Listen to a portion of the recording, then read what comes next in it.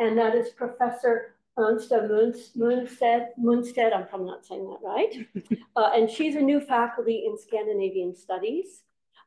She has received her dissertation from the University of Copenhagen. She is a Danish Greenlandic trained prehistorian archaeologist, but also I'd say folklorist.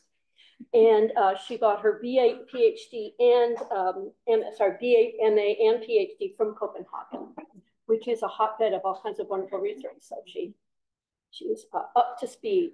She has worked 10 years in the National Museum of Denmark and has been on field trips in Germany, Japan, several places in Denmark, but also mainly in Greenland, where her actual research has been of late, which we're going to hear about today.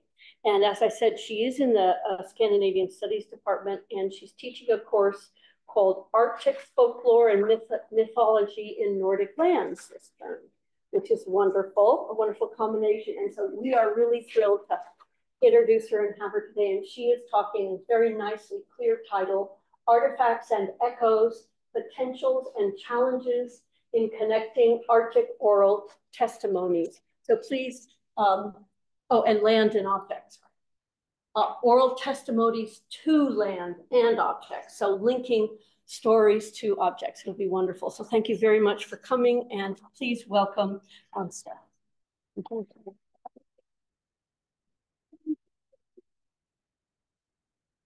Thank you so much for the introduction and for the invitation to come here today. As some of you might have noticed, I have been sneaking in here on some of the lunch times to come and hear an interesting archaeological talk. And so today I'm excited to give a talk back to you guys. And also, this is a chance for me to discuss some of the latest work that I have done. My talk is called Artifacts and Echoes, and we're going to have a closer look at some of the potentials, but also the challenges of connecting Arctic oral testimonies with some of the archaeological records that we have of the country. And it says here it's Arctic, but it's mainly in Greenland. And all of the stories connected to this talk is from Greenland. And this work here that I'm presenting is some of the works that is featured in my upcoming book with the Routledge in their Arctic Worlds series. And among Indigenous communities, oral traditions play a crucial role for several reasons. In pre-colonial societies, they served as a platform for sharing worldviews, instilling morality, building and transmitting knowledge. Following colonization, oral traditions have ensured the preservation of the knowledge, as well as functioned as a medium for the people's own history writing and awareness, where the colonizer otherwise wrote the official history. In Greenland, oral traditions are as ancient as the Greenlandic Inuit themselves, and they played a valuable role throughout generations. Stories, songs, rhymes, riddles, and chants have been alive in order to remember and preserve valuable life lessons. Furthermore, some stories served as entertainment in this non-digital age. So in short, the older stories explained the Inuit worldview, while the more recent stories primarily served as allegories explaining socially acceptable behavior and of the importance of providing the youngsters with the skills needed to survive, but also thrive in the Arctic environment. So stories featuring supernatural and scary Qivitdud. We see one here at the bottom to the left. For instance, they served a protective role, cautioning young children against interacting with strangers and preventing them from consuming the poisonous plants called Qivitdub Assai, which means the fingers of the Qivitdub. So when you are explained that this plants are the fingers of this Scary creature, definitely you're not gonna eat this plant. And the depiction we see here of the Revitok is an illustration made by Greenlandic born Maya Lisa Kellett.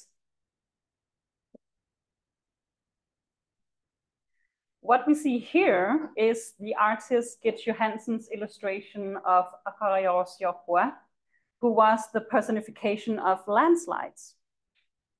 Git Johansen's illustration has been put on top of a picture I took doing field work in West Greenland. And this is just to illustrate how I, with my work, aim for the Greenlandic landscape to re-emerge as it used to be for the Greenlandic Inuit living a few hundred years ago. A way for us to learn more about the worldview embedded in the man-made structures and in the language is through intense studies of Greenlandic oral history. Through these, we may get to understand the ideas and concepts Greenlandic Inuit had of their houses, of their settlements, and of the surrounding landscape. Indeed. When the renowned Danish Greenlandic polar explorer Knud Rasmussen embarked on the 5th Thule expedition in the early 1920s across Arctic Canada, he encountered the wise Inuk named Osaka, who, among many other roles, was a storyteller. Here is what Osaka said to Knud about the importance of the stories Knud wished to record. He said, "Our stories are people's experiences, and they are not always beautiful things to hear. But it is impossible to decorate a narrative so that it can be pleasant to hear when it at the same time must be true. The tongue must be the echo of the event and cannot be nudged to the mood and taste. The words of the newborn cannot be trusted, but the experiences of the old generations hold true. When I tell stories, I do not speak out of myself. Then it is the wisdom of the ancestors that speak through me." And so these tales contain the wisdom of the ancestors, can be found in an online database that is called Myths and Legends. In short, the Myth and Legend database is a database that is publicly available as it is online and searchable. It exists thanks to sociologist Birgitte Sonne, who set up the database as a part of her doctoral dissertation a few years ago. The database contains 2,280 stories that all have been collected in Greenland between 1735 and 1981. The stories collected from 1735 and onwards were originally told in a local Greenlandic dialect and later translated into Danish or sometimes English. And today they exist in either full text or as longer or shorter summaries in this database. Sadly, we only encounter Greenlandic text in the title, but not always. Sometimes we see Greenlandic in a passage, or where the Greenlandic text was unclear, or we encounter Greenlandic with Inuit individual names or place names connected to the landscape. On the illustration here to the right, we see what cities the stories were collected in or nearby in Greenland. And thereby we see that all of Greenland is represented. All the red dots here are places that are inhabited. People only live on the coast, along the coast in Greenland.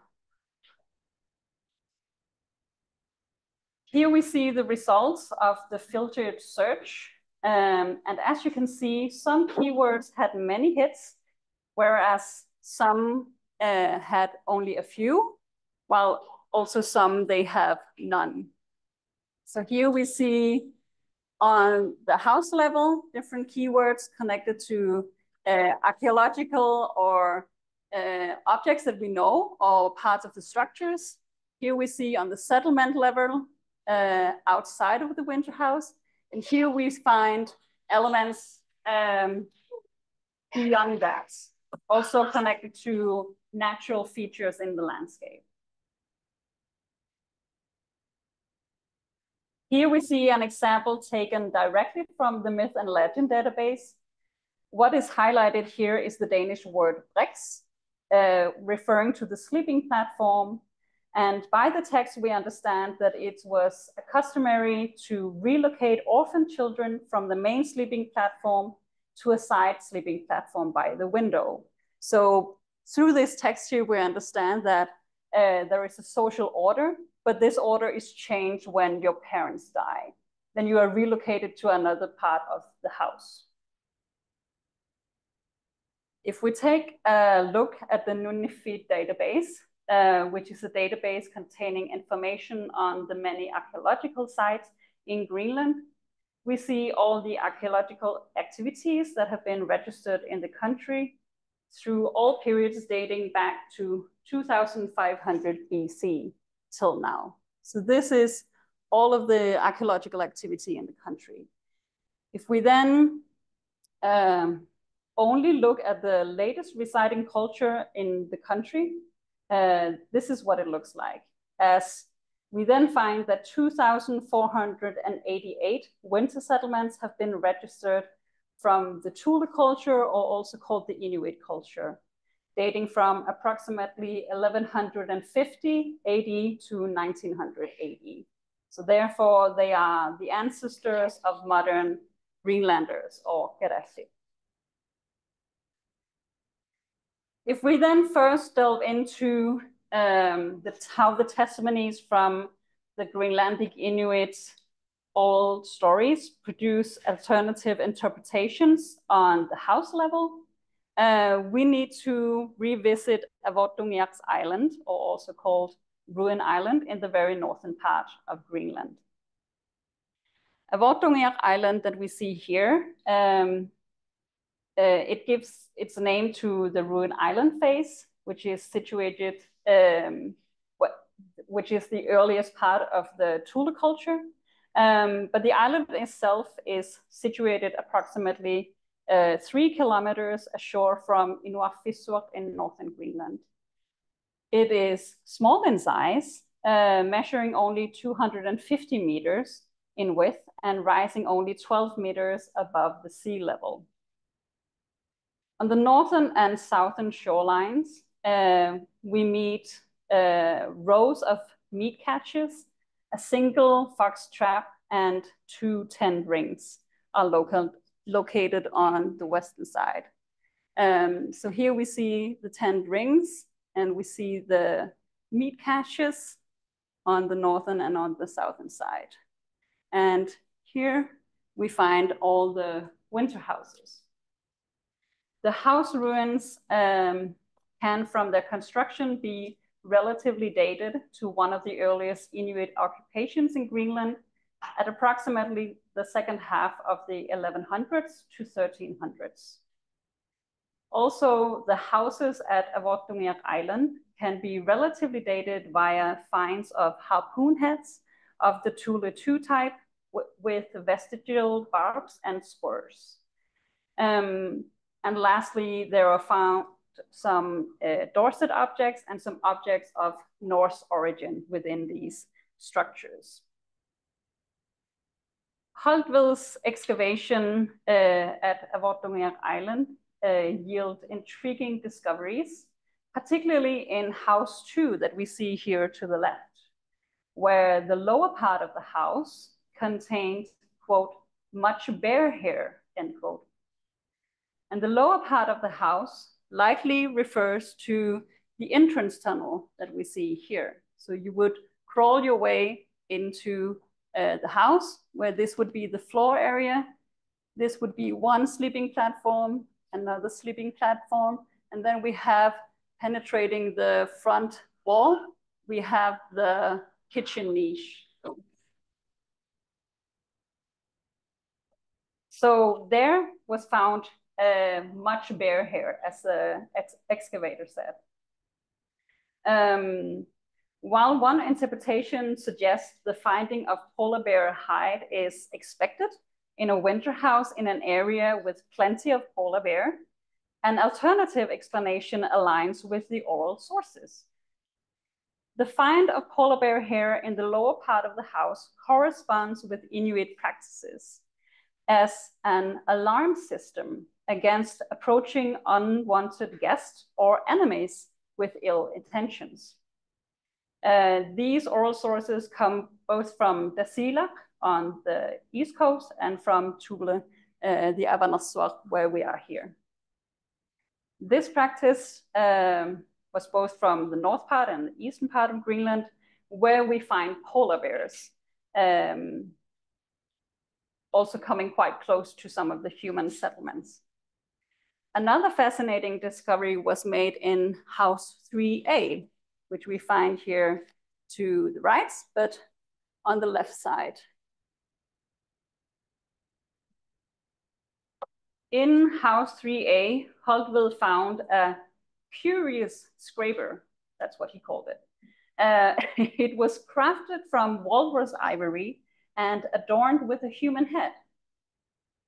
Additionally, in House 3B, that we find closely connected to 3A, an excavated handle with carved animal heads was discovered.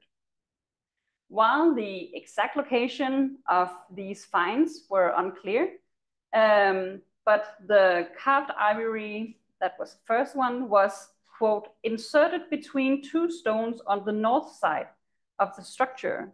So the first one was found somewhere here. We don't really get a closer description than that, unfortunately. The find raises questions about its purpose. Could it be an offering for hunting luck, as indicated in some of the oral stories, or possibly remnants of ritual activity? Although the precise significance remains elusive, the carved human head may carry a symbolic interpretation, challenging more mundane explanations. Secondly, we explore how the testimonies from the Greenlandic Inuit oral stories offer alternative interpretations at the settlement level. In Alaska, stories of the raven are multiple, showcasing the clever bird's significant role to Alaskan natives. Ancient stories featuring the raven have been registered since the late 1700s, and in one of them, the whale is also featured. In this tale, the raven, whose cry brings daylight, ventures over the sea in search of land, but encounters a whale instead. The raven either flies into the whale or willingly allows itself to be swallowed. Once inside the whale, Raven discovers a woman meticulously tending a lamb while seated on a bench. The woman is revealed to be the soul of the whale, and the lamb she cares for is its heart. The narrative emphasizes the critical role of attending to the lamb, as its extinguishment would plunge the space into total darkness. This story underscores the significance of maintaining the lamb for the Inuit, symbolizing life, much like the whale's life upheld in the narrative and the Inuit's life sustained by the lamb. This narrative may also offer insights into the construction of the Inuit winter house, particularly the presence of a small ventilation hole resembling the whale's breathing hole. The connection between the whale and the myth, between the myth and the house serves as a reminder for the Inuit about the proper way of living. The myth and the house convey the importance of treating life with respect, emphasizing the belief in the reincarnation of souls into new bodies and ensuring the continuity of both people and of animals. We see the breathing hole, the ventilation hole of the house here. So this is the entrance, and the fire would be in here, breathing out here. And of course, this is the breathing hole for the whale. So notably, this specific story does not appear to be recorded in Greenland. Instead, Greenlandic folklore features 151 stories involving a raven and a whale, either together or separately. However, a few of these stories nonetheless bear a striking resemblance to the Alaskan tale of the raven and the whale. One particular story has been documented in 10 variations across Greenland from 1823 to 1937. The story we see to the left is from the 1884, and it's the second story in the overview. So it's the story we have here. We have this whole summary of the story to the left. To the left, we see a resume of one of the variations, and in yellow, I have highlighted 3 material objects mentioned that might play a ritual part in the story. In orange, I have marked the important part that links the relatively mythical story to traditional Inuit whale hunt, as large game would often be butchered into the appropriate pieces on the beach side. In this narrative, the possessive whale exhibits human-like traits and desires, closely monitoring his young wife and showing arousal when she discards her clothes. The whale's dwelling is depicted with distinctly human features, including a hand, and in some variations, the whale also has an armpit. The story emphasizes the whale's human-like behavior, kidnapping the young woman to a house with features like an entrance tunnel and a sleeping platform, reflecting a human way of living according to Inuit perspectives. A crucial element involves the young woman leading the whale to pursue her and her family in the umiak, which is this large skin boat, eventually leading the whale to their settlement. The narrative explains the whale's demise as it comes ashore and dies, leaving its skeleton in front of the settlement. The intriguing discovery at Kalaallit, also in the very northern part of Greenland, possibly linking to oral history, revolves around 5 pairs of sealskin thongs. Excavated from 4 distinct house ruins, House 10, House 26, House 29, and House 30 at Kalaallit. These skin undergarments hold significance due to their potential connection to the oral story of the 2 sisters who play family. That was the variation we saw before with the 10 variations. In this tale, one of the women strategically discards garments, including underpants, with an enticing scent that captivates the whale and distracting it during their escape. When we consider the possibility that the sealskin thongs unearthed at Kalaallit there could be remnants of ritual activities associated with whale hunting, this proposition aligns with the concept of Inuit women symbolically participating in whale hunts. So here we find ruin 30, which is Qasi. So there is the entrance way, but there is no kitchen niche that we saw before, and there is no sleeping platform along the side. Instead, there are benches, so you are not supposed to sleep or eat inside this structure, but you're supposed to either sing or dance or tell stories inside of this. So it's an assembly house. The intriguing find, one of the example of the thongs we see here, this is just an example. This is not the excavated piece. It would have been lovely, but unfortunately they don't look like this. This is just to give you an example of what they might have looked like. Whaling scenes, we find them engraved on architectural elements, and evidence suggests the ceremonial distribution and consumption of prized whale hearts. Therefore, interpreting the seal skin thongs as potentially remnants of this whaling ceremonialism contributes to a more broader understanding of these practices, emphasizing how oral tradition can unveil connections that might otherwise have been overlooked. Here we see where the whale very likely would have been butchered. So we actually find a whale here that is being cut into pieces. The third and the last example I will cover here is on the landscape level.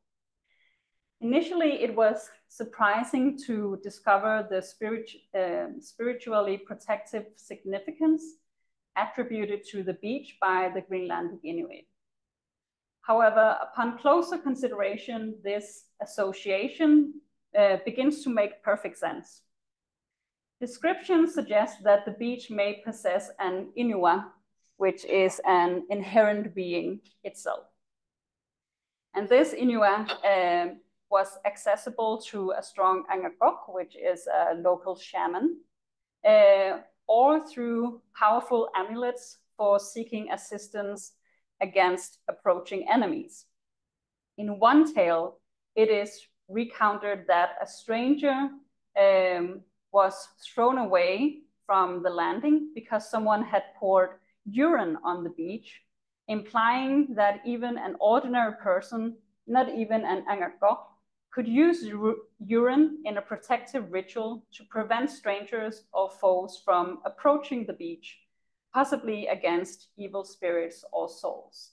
In some of the other stories, we also hear about a person with an ill intention coming towards the beach, and because the person living on the settlement has performed a ritual on the beach, pouring either blood or urine or reciting a spell, this ill enemy would be crushed. Like the beach would just come and swallow the person, or the beach would become a huge mountain that would fall down on the person.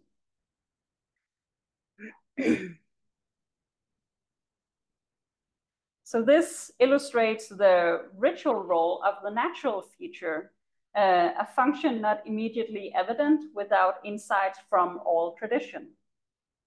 It highlights how indigenous knowledge and storytelling unveil layers of meaning and ritualistic connections woven into the fabric of the natural environment, enriching our understanding of the cultural landscape beyond what archaeological evidence alone might reveal.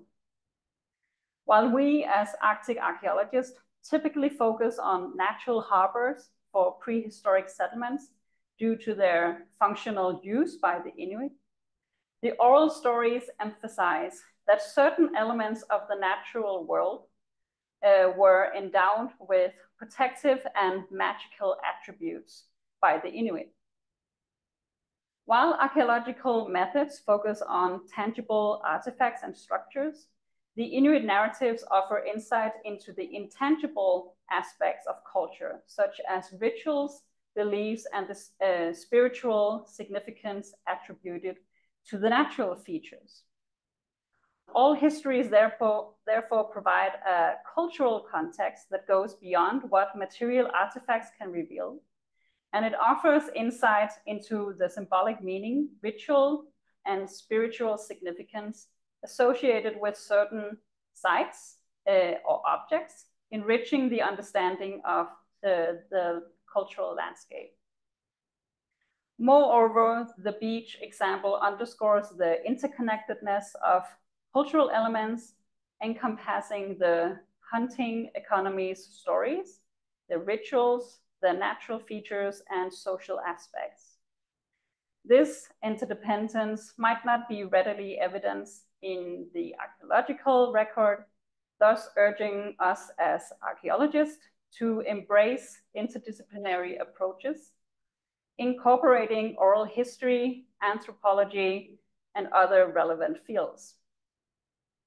Furthermore, it's crucial to bear in mind that oral stories are inherently tied to subjective interpretations, which means they may vary among different narrators or different communities.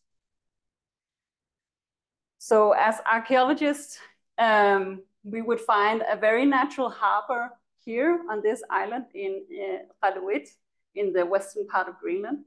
And here we find the winter settlements.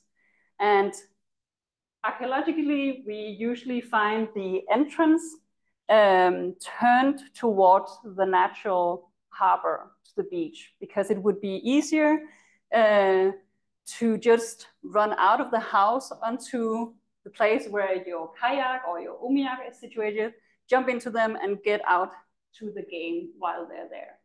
But this one was quite intriguingly turned to the other small harbor on this side. So of course that might confuse us. But there the conclusion might be hidden in the oral stories. In the end, the question that remains is, how do these perspectives challenge our current applied field methods? How do we adapt to incorporate the perspectives the oral histories provide? What new questions should we ask ourselves next time we excavate a winter house? And how do we model our next reconnaissance to incorporate what might have been sacred spaces?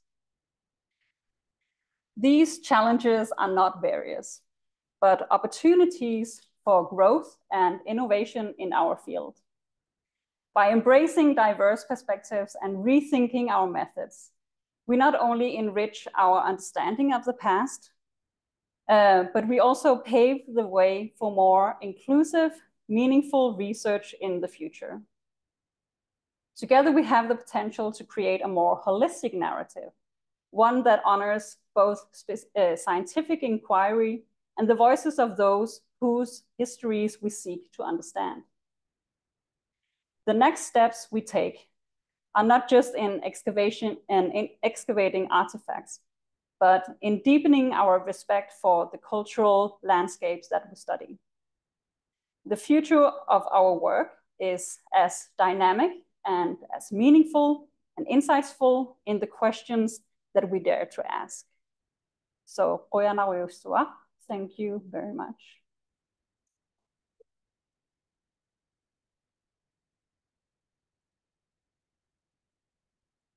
Thank you. Hopefully you will take some discussion. Yes, definitely. It's right here.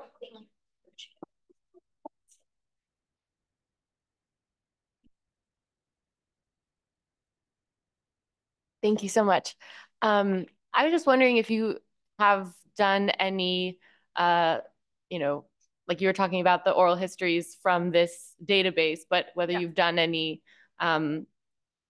storytelling with contemporary communities and how those stories have changed and what those communities, think about these interpretations. Yeah, I haven't done any interviews with currently living people in Greenland.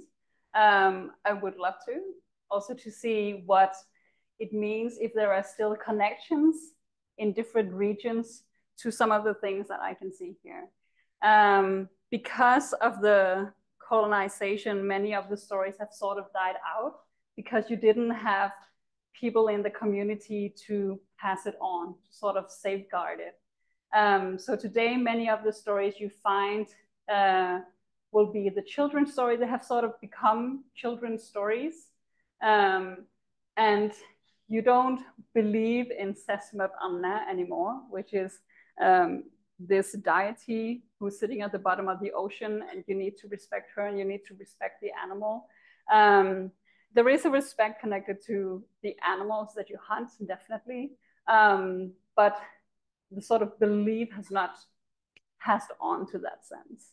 But it would be really interesting to interview people today of the stories they have in their communities, because I sense that it is living on.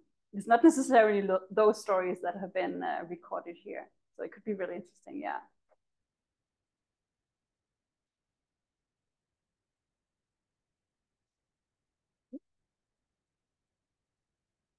Thank you, Asta. I have a very basic question, maybe naive, considering that I'm neither archaeologist nor folklorist, but I'm also really interested in this database and these stories. When you had that slide, it says that they were collected within a range of like 250 years. And maybe you could just elaborate a bit on exactly how were they collected, who collected them, how were they stored, and how did they end up in this database, because that seems to be a very interesting textual process involved there. I figure it changed a lot from the early 18th century until 1980 or so. So if you just have a few more details on that, I'd really appreciate it. Yeah. Definitely. Well, the first stories around 1735 were collected by missionaries, some of the very first missionaries. So Greenland was colonized from 1721, and the son of this missionary, Hans Ill, the son was called Paul Ill, started to collect some of the stories. But in his diary, so he didn't think, oh, I'm going to go out and collect some of these stories so they will remember them. He wrote in his diary, like, today I heard this really strange story about a woman sitting at the bottom of the ocean. And I mean, she must be the great grandmother of the devil. So, I mean, that's not a very good recording of the story, to say the least.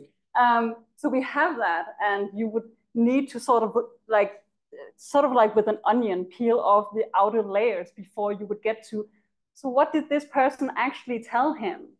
Because he sort of ridicules this story by saying, this is a strange story, like, don't believe it, okay? So the next jump we kind of find in 1840s. We see that in Germany and in Denmark and Sweden, probably Norway as well, where you want to collect the stories of the nation before they vanish, right? So we see the Brother Grimm, they collect many stories. We see people in Denmark. And also we have Henrik Renck in Greenland. He feels the same vibes. So in 1850, he collects some of the stories. Some of the collection have already been made prior to him doing it, but he makes an advertisement in the newspaper in Greenland saying, if you have any stories, please write them down and send them to me. So people would write the stories down themselves in their Greenlandic dialect and send it to him. And he would alter more or less some of the manuscripts. So the published stories that you would find, he had altered a little bit, like, oh, I have 3 stories coming in, they're more or less the same. So I'm just gonna merge them and publish one, instead of us being able today to see the differences, because that could be really interesting. And then later on, we see the Thule expeditions in 1900 to 1920, 25.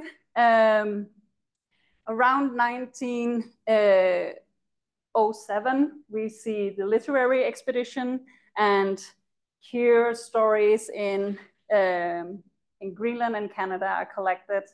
And later in 1990, Knud Rasmussen moves also to the eastern part of Greenland and collects some of the stories there. And he says that he's collecting them more or less from the mouth and putting it onto paper. But we also see some alterations of those stories. Sometimes we see elements of sort of fairy tales, like there needs to be 3 daughters. It needs to end well. We need to move out the most terrible elements or incest or stuff like that. We need to take that out because it's not available. It's not good for the European audience who's supposed to read this. So the recordings of these stories, you have to sort of look at them with a sort of grain of salt and think that this is not necessarily completely true. But when we take off the layers, what is left behind? Does it actually, because when we think about myths, we think about that it's a fiction already. But what if there is some truth hidden in those stories that is actually connected to the landscape? And if we can get those connections back, it might give us a completely different understanding of the landscape that we are recording as archaeologists. Yeah. A little bit related to that point. Oh, I can just speak louder. So a little bit related to that point, you brought up that in the database, there's not so much in the way of like Greenlandic texts there. Yeah. Partially because all this you've been describing this process of sort of washing. Yeah.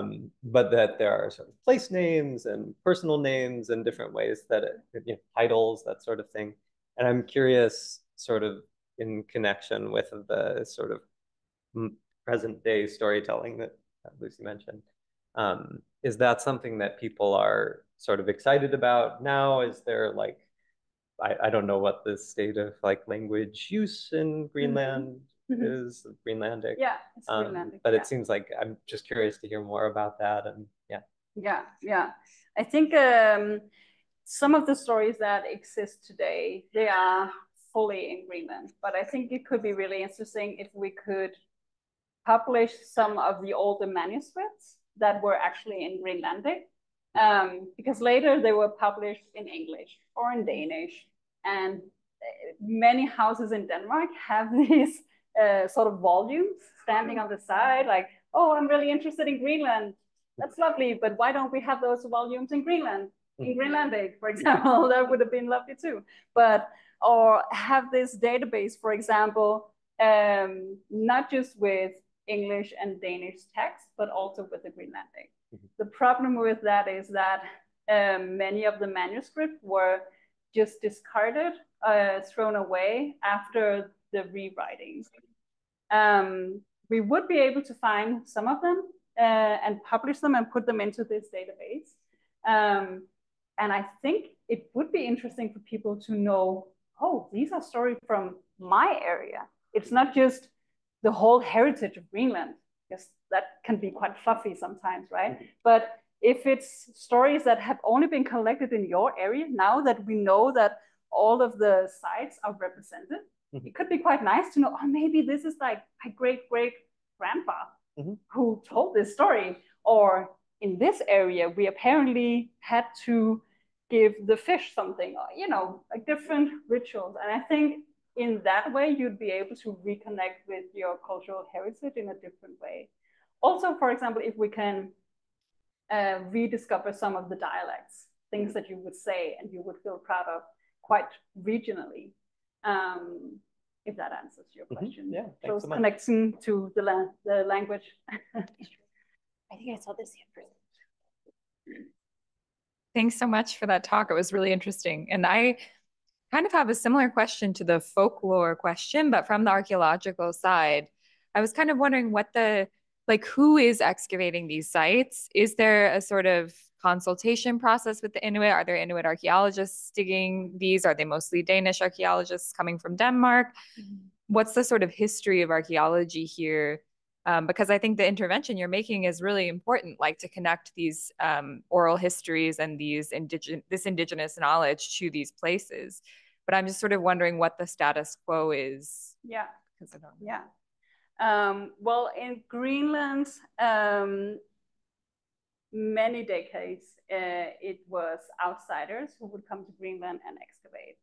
unfortunately, we also have a history of polar expeditions coming along the Greenlandic coast and getting, what is it called? Provision? No, like food, provisions before they would move on and try to find the Northwest Passage, for example. And there people would come on shore and ask the locals, where do you have your graves? And they would rob these graves, for example. So there is, unfortunately, a long history of exploiting the country for its cultural heritage. But in the recent years, I want to say all the time that you have done archaeological excavations in the country. You have tried to tell the local communities about what did we find in your backyard, or so also including the community in those scientific research. The National Museum of Greenland was established only a few decades ago, and many of the things that were collected on these expeditions, the Thule expeditions and stuff like that, was sent off to the National Museum in Denmark. But then you have this Utimut project, which was a 20-year-long project that found out you need to send some of those objects to the National Museum in Greenland so they have something to exhibit and they can be closer to their own cultural heritage and see it. So they ended up sending 35,000 objects to Greenland, and they can, the Greenlandic National Museum, they can get the objects that are stored right now in the National Museum of Denmark. They can get it back whenever they want. But they also need to have the storage in Greenland and the facilities to, because you have mummies, you have skin clothing, you have so many objects. You need to have storage room, but you also need to have the cooling systems and stuff like that. So right now, I think there's a really good understanding between the two national museums. And you are always allowed to get to the collections in Denmark, for example, to study them, to have collaborative work. And a few years ago, they started making these sort of, you need to apply to come to Greenland and do a project. And you need to tell the local communities about what projects do we have here in Greenland. Is it about the glacier ice? And you find out something about the global warming or something like that. We want to know instead of you just publishing it in science, right? So I think there is a close collaboration today, even though the history was quite grim. Yeah. Well, I did have a question, but I think we should probably stop, shouldn't we? It's about, okay, well, I'll just ask my question, and thank you so much. It's really a treat.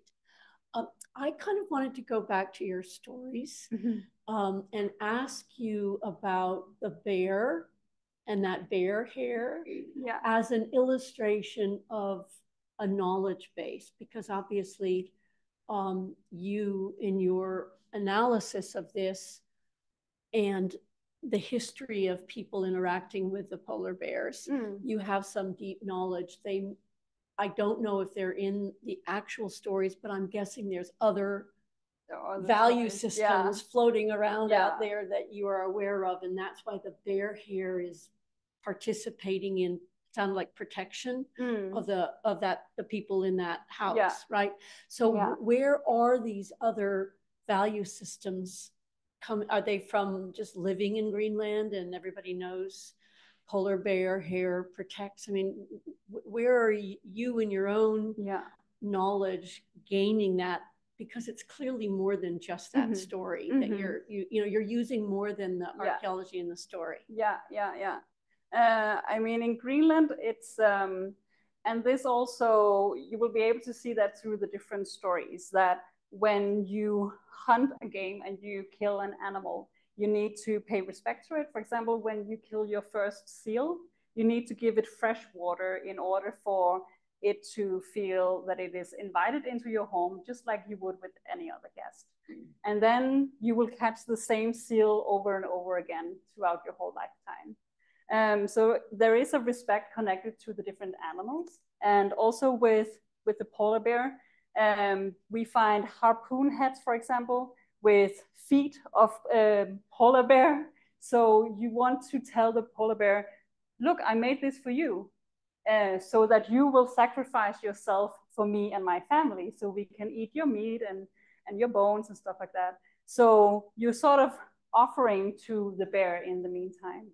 And what is interesting in this case here, if we say there is a piece of, well, some polar bear here inside the entrance here, is that in the old stories, it's described that to set up a sort of alarm system, you can either hang a polar bear skin, polar bear teeth, or polar bear claws in your entranceway, because that will rattle to tell you that someone is on their way and they have ill intentions, right? So it's sort of like a robbery alarm that we have here in the houses, that the animal, because you paid the respect to it once you killed it, that it will sort of protect you if you do it right. But it's not something that is done today in Greenland. You don't have different, like you have the claw of the polar bear hanging around your neck if you have caught it yourself. But otherwise, we don't have alarm systems like that.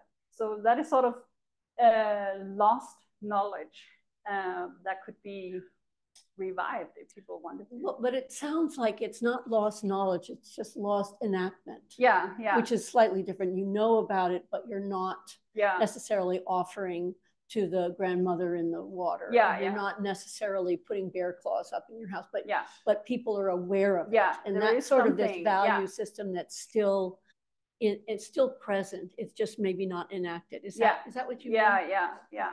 Great, thank you. Yeah, that's great. Okay, well, it is after 1, so I will thank you all for coming, and hope you enjoyed this, and thank you very much for your presentation, rich presentation. We'll see you all next Wednesday, hopefully. So have a good day.